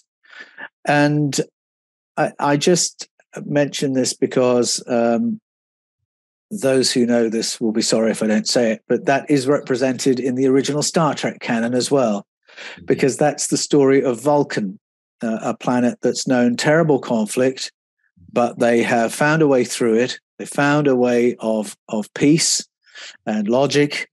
And that's the Spock character who's now observing human behavior with a raised eyebrow, rather interested in the way we conduct ourselves. And I'm told that that was really Gene Roddenberry's code for the stories of the Pleiadians having gone through warfare and come out the other side and are now observing us with that raised eyebrow and kind of bemused affection. And I mention that because there's a lot of esoteric information that does find its way into the Star Trek canon, just like our ancestral narratives. It's not pure fiction. There is stuff in there that is storytelling from our ancestors and also channeled information as well. Exactly. So that gets my attention. These stories have resonance for a reason. Right. And the prime directive, the law of non-interference, is also part of Star Trek. Yes, it was. And of course, we hear that spoken about in the Book of Enoch, when it talks about this moment of hybridization that so many cultures remember. It's told as a story of a breach of a prime directive. And often Christians read it in a religious language. They say, oh, this is fallen angels. This is angels who've left their station. They're no longer obedient to God. Well, go back to the root meanings is my big thing in the Book of Enoch. And what you're actually being told is they have breached an agreement by coming to the planet's surface and creating another wave of hybridization, because there's already been hybridization by the time that happens. But this was not authorized. Clearly, by this point, there's some kind of a council, a sky council up and running, as the Bible calls it, or the Galactic Federation, as Hay Mashed calls it. And there is an agreement that's been breached. And so, yes, I think that is that's a real thing. I think the policy of silence and non-disclosure by our governments through the ages is something they didn't set. I think that was set at another level, and it's this prime directive of non-disclosure, non-intervention, although the history of humanity suggests quite a bit of intervention, right, and quite a bit of disclosure. Yeah. So it's almost like, what kind of non-interaction? Maybe they can't just come down here and tell us something in plain sight, right? Or maybe it can be done more etherically or indirectly, and it can't just be so blatant. Like, you guys are destroying yourselves. We're landing on your field right now, letting you know that you did something wrong. We're real, right? So what level of non-interference is the question? Yes, that's true. And it's interesting you mentioned the "you guys are destroying yourselves" message, because that does appear, without going into too much detail, to have been part of conversations at the covert government level of contact. But it's also there in a lot of popular contact experiences as well. And I remember there was a little girl who was one of the primary school students at Rua in Zimbabwe, who had a communication experience with one of the beings in that close encounter. And she said that was what was communicated to her. They're very concerned about how we're living on the planet, how we're destroying our own planet. And it's such a beautiful planet. And similar to that, in the Virginia incident in Brazil in 1996, there were 3 girls who had eyes on with a being from a crashed craft. And when it communicated with one of the girls, there was this profound sense of sorrow, humanity. We don't know who we are. We don't know what our potential is. We don't know that we could live so much better and in far greater harmony with ourselves, with our planet. It's a theme that recurs at that grassroots level, as well as in leaked stories from the higher ups who have contact. Yeah. All right. So if there's no more questions for anybody in the room, please, if you do have any questions, let us know. But I have maybe 1 or 2 closing questions here. And this time I want to talk about stone circles, and how this connects to South Africa and Africa in general, because you spoke about stone circle imagery, or stone circles being left, or just stones in general, I guess, being erected in places where paleo contact had happened with all these different beings. then we also see a destruction of stone circles around the world. We hear about Stonehenge, wasn't really like that at all. It was actually fragmented everywhere. That's kind of a new creation. That's some story as well. And then through Africa, right, South Africa, we have thousands of stone circles, but all the way across the West Coast is a different type of stone circle. And then we hear stories of, like, from Michael Tellinger and others, that there was an Anunnaki civilization, a colony in South Africa, and these were used as ancient gold mine operating digs or something along those lines. So just, putting all that information out there, what do you have to say about, stone structures in general, the ones in Africa? What are your thoughts about all of that? Yeah, well, I think there are three things that we can observe if we're looking at ancient stone structures. Very close to where I live, there are stone structures that are huge boulders that have been arranged on top of one another in a structure that I would defy any natural process to create. And if it's not natural, then it's pointing to technology that we don't understand. Mm-hmm. How were they lifted? Why were they done?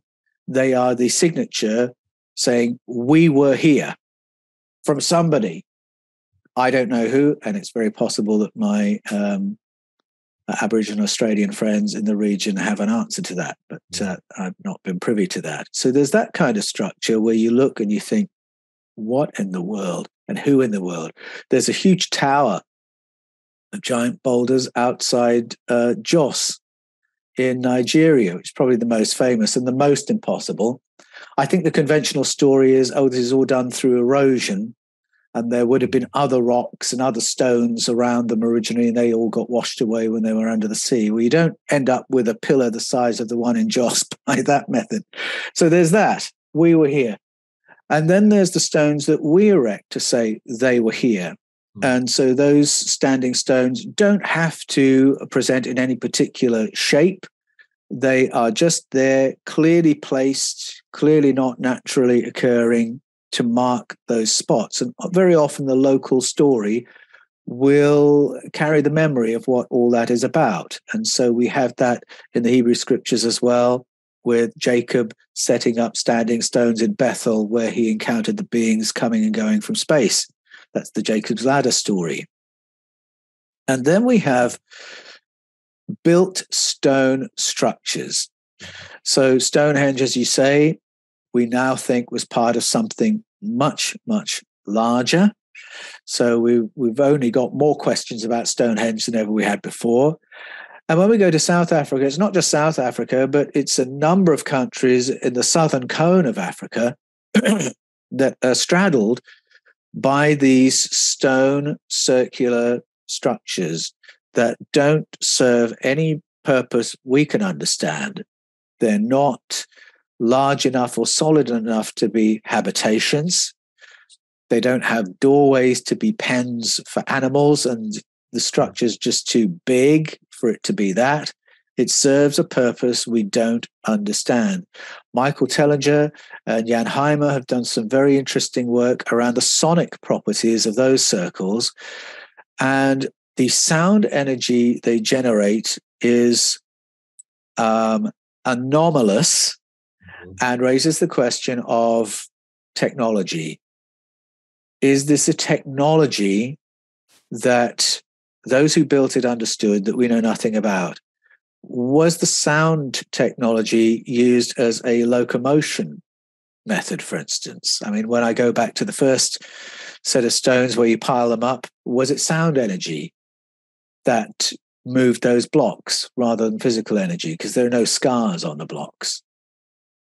Why would you need a huge grid of locomotion through southern Africa using sound energy?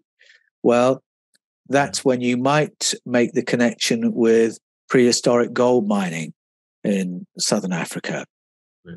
And this is the work of Michael Tellinger, well worth looking into if this piques your interest, that 200,000 years ago, when our ancestors were on the planet looking very much like you and me, but apparently not ready, not bright enough to farm or build cities, yet bright enough to work in somebody's mine.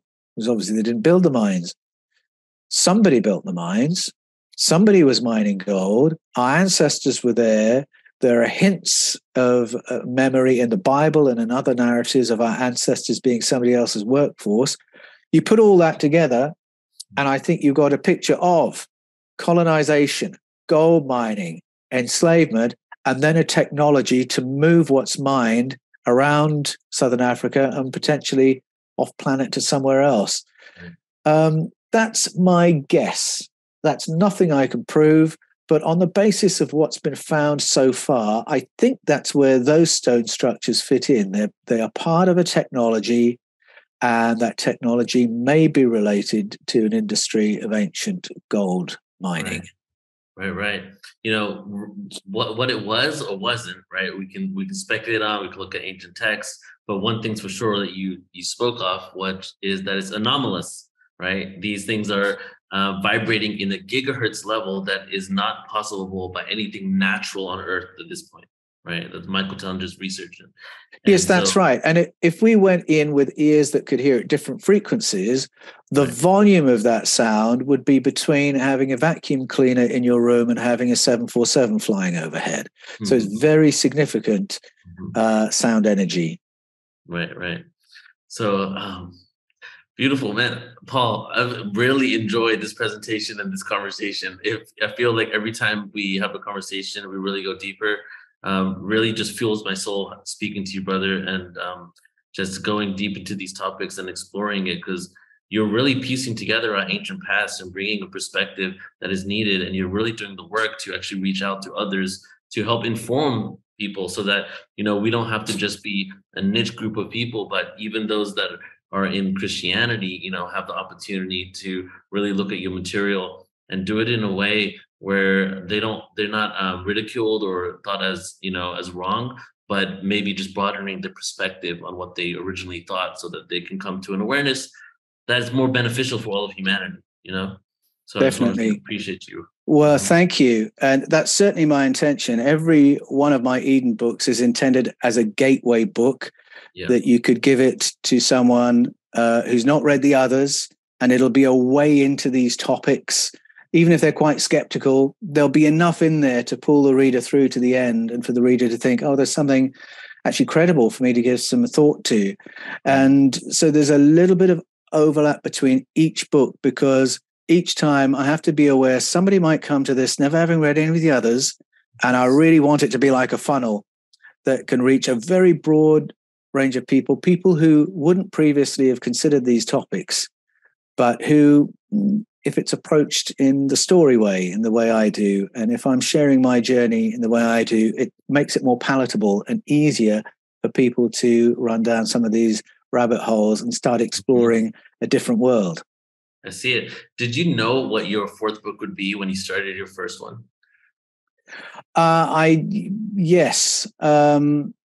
Yes, I had it really at the back of my mind from escaping from Eden, that once you say there's paleo contact in the Bible and it changes how we read the stories, it raises the obvious question, well, what was the Bible about? Right. Was it the book we think it is, but it's got paleo contact in it? Or was it actually something totally different to what we think it is? And so I knew at some point I'd have to circle back and take that question on. And that's what I do in the Eden series. But in a way that you don't have to be that interested in religion or the Bible to read it. I mean, a lot of what I talked about was geopolitics. And a lot of what I talk about is human potential. So there are lots of different hooks that might pull a reader in and begin to see how these topics actually do join up with one another. Right, exactly. Yeah, when you started off and you're talking about Ghana, I was like, where's he going with this one? And it's genius. Like, you really took us from the ancient past, deciphered, the ancient text, what it could really be. Now you've gone even deeper into showing that there was actually a time where even the monotheistic religion that we hold as the idolized monotheistic religion actually had multiple priesthoods, multiple deities, and all of that stuff. And then you found a way to connect it to modern day politics and what's going on the planet, and how that there are other templates that we could follow that doesn't have to be based on this power structure that we're under right now. So genius, brother. So thank you so much again for everything, man. And just, you want to let everybody know before we close out, any closing words and where everybody can find out more about you? Well, you can find me on The Fifth Kind on YouTube, and my other channel is just called the Paul Wallis channel. We're setting up a new website for The Fifth Kind, so come and join us there. You can find my books, Escaping from Eden, The Scars of Eden, Echoes of Eden, at Amazon, Kindle, and wherever books are sold. And my website, paulanthonywallis.com, Anthony with an H and Wallis, Wallis, paulanthonywallis.com. If you want to do coaching with me, that's the place to go. Go to my website and we'll get into a conversation. Beautiful. Paul, I always appreciate our time together, brother. Thank you so much. Likewise. Thanks for having me on. And it really is my pleasure and privilege to include you in the next book, and give a shout out to what you're doing, Neil, because I absolutely love Portal to Ascension. Thank you so much. Are you able to tell me what you wrote, or do I have to wait till the book comes out? No, you'll have to read it. Have to read the book. Okay, I'll do it. All right, man. Thank you so much, Paul. We'll talk later. All the best. Okay. Bye. Take care, brother. Take care, everybody. Thank you so much for joining us. As always, the replay will go out within a couple of days. Appreciate every single one of you. Have a beautiful rest of your day, wherever you're on the planet. Speak later. Bye-bye. Thank you for watching The Fifth Kind. Please check out our official website at fifthkind.tv. This video is in association with Portal to Ascension. Visit portaltoascension.org for access to thousands of interviews, conferences, and live events, including information on the upcoming 3-day Portal to Ascension conference in San Diego, California, April 21st to the 23rd, 2023. Author and researcher Paul Wallis probes the world's ancient mythologies for clues about the origins of the human race, and has published several books in the field of mysticism and spirituality. In the last decade, his work has probed the world's ancient mythologies for the insights they hold on our origins as a species and our potential as human beings. Paul's work in church ministry has included training pastors in the interpretation of biblical texts, working as a troubleshooter for communities of faith, and serving as an archdeacon in the Anglican Church in Australia. Endorsed by George Norrie and Eric von Daniken, Paul Wallis's latest book, Echoes of Eden, explores what secrets of human potential were buried with our ancestors' memories of ET contact. From Senate briefings in Washington, D.C., to secret ceremonies in Southern Africa, from strange phenomena in Australia and Iraq, to mysterious encounters in modern Brazil and ancient Greece. Echoes of Eden will take you around the globe to discover why military, intelligence, and other government agencies are so interested in archaeology, indigenous rituals, and traditional initiation practices. What is the connection between higher cognitive powers like remote viewing and precognition and ET contact in the deep past? And what are the implications for us today? Echoes of Eden, out now. Available on Amazon. Follow the links in the description. Go to www.paulanthonywallis.com for information about Paul and his books.